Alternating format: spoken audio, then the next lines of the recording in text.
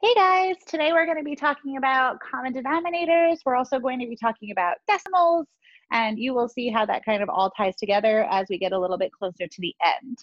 First, we're just going to do a quick review on what equivalent fraction means, because in order to find common denominators, you need to sort of already be familiar with equivalent fractions. So if you have a whiteboard or a piece of paper, it would actually be helpful for this lesson if you could kind of write along with me so that you can kind of make sure that you're understanding what I'm talking about.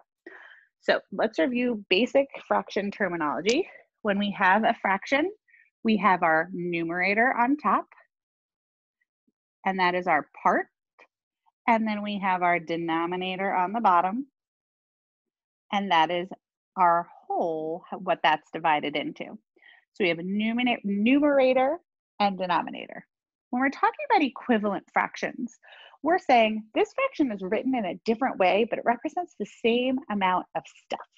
So this is when we were talking about egg cartons a lot before we left in fridges. We talked about the egg carton examples.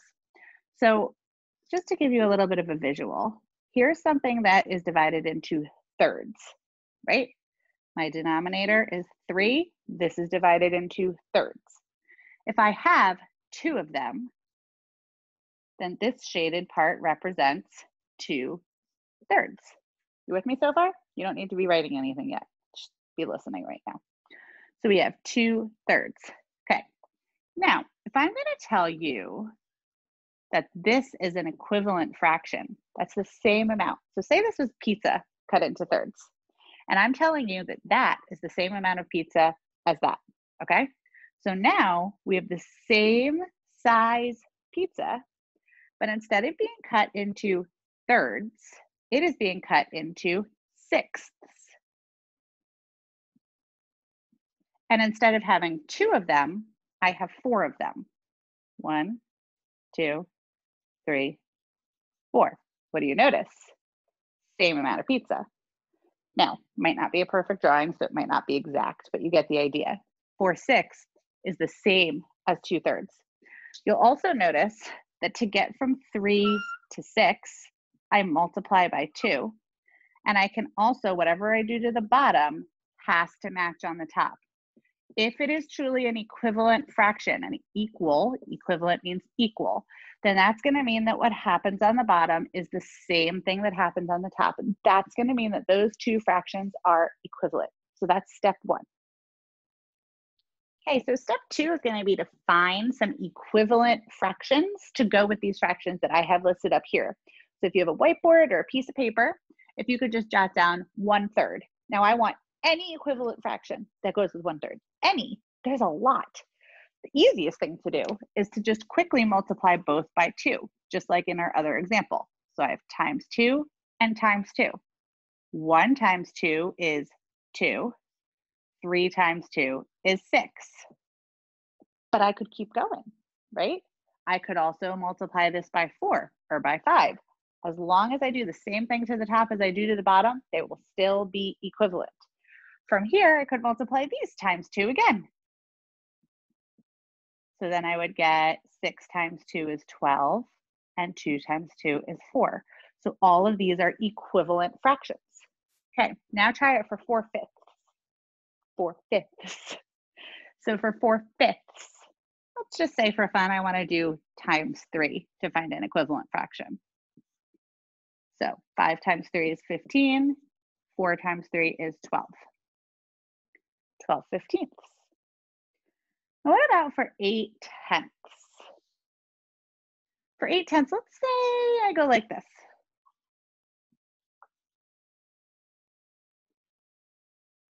And I give you the denominator that I want it to be. Do you have enough information to figure out what this numerator has to be? You do.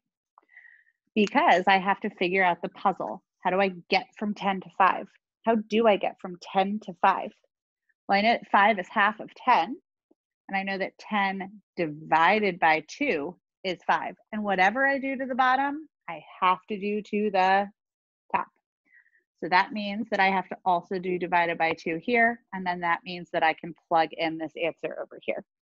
So step 2 is to find equivalent fractions. And now we're going to go into common denominators.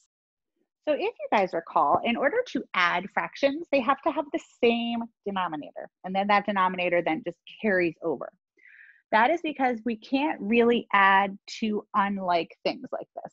Like we wouldn't be able to add pizza cut in thirds with pizza cut in sixths because they're two different denominators.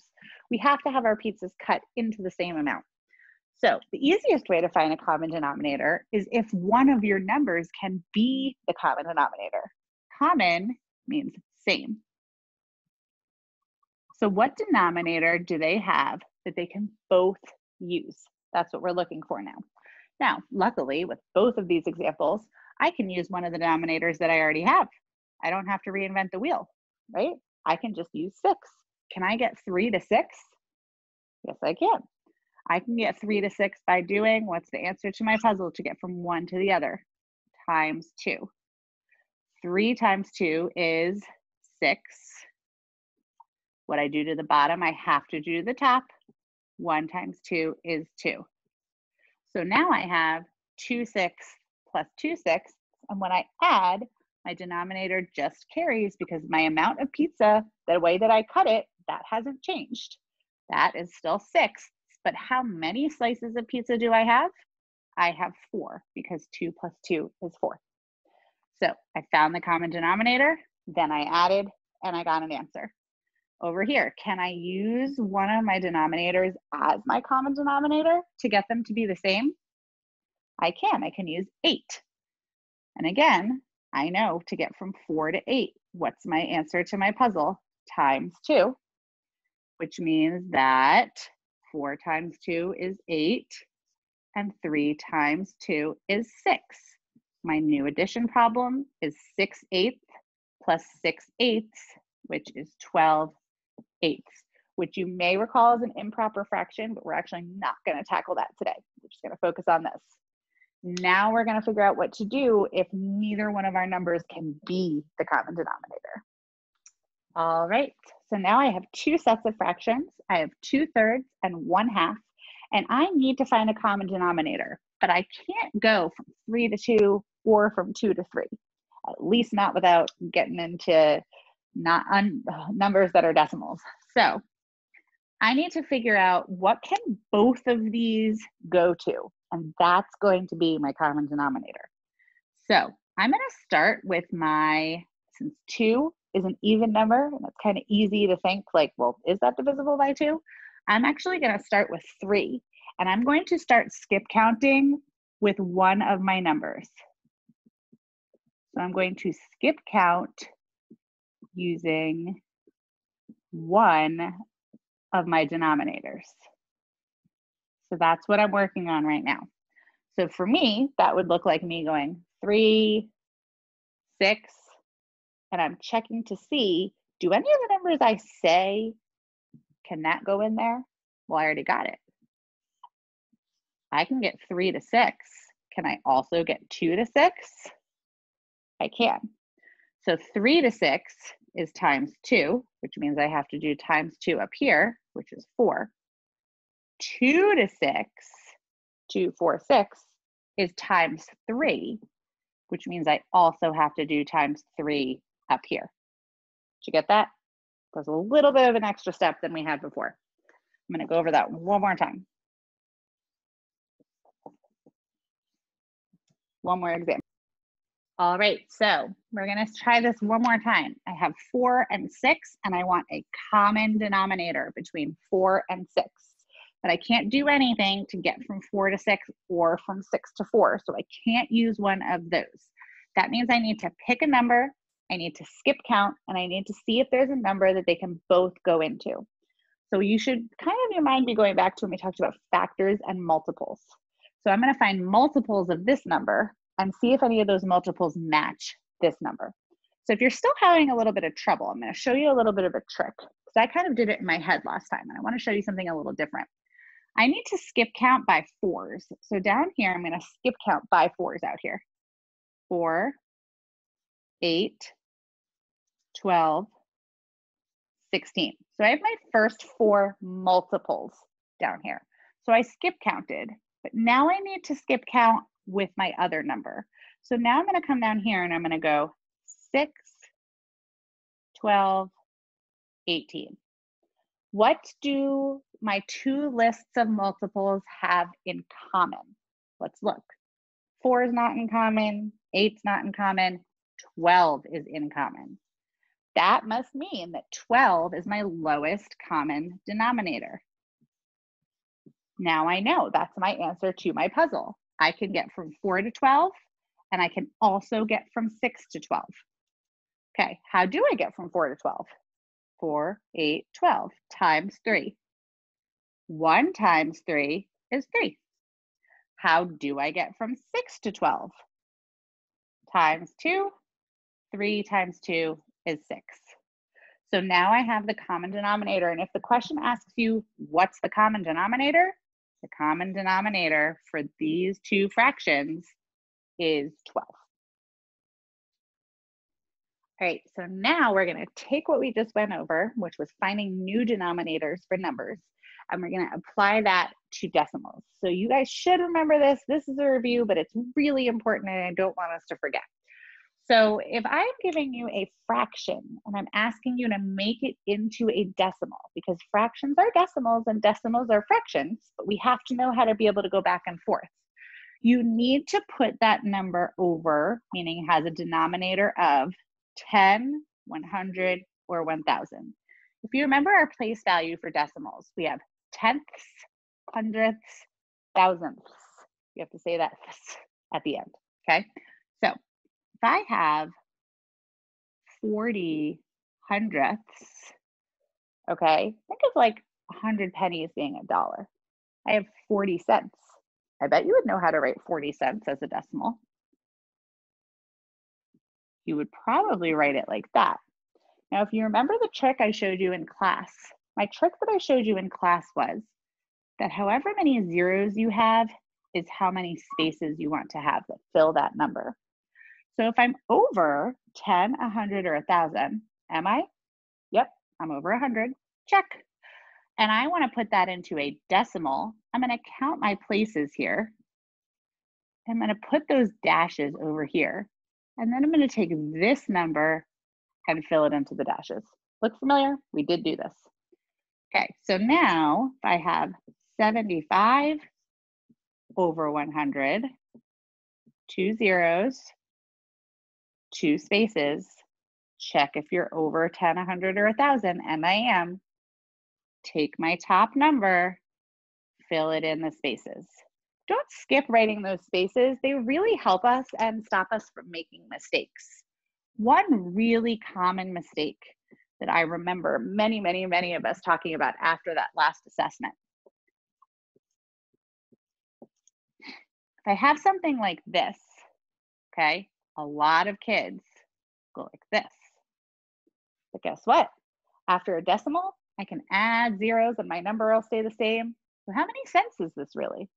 This is really 30 cents, but this says 3 cents out of 100 cents. Very common error. How would you write 3 cents? If I told you that ice cream costs $1.03, you go like that, right?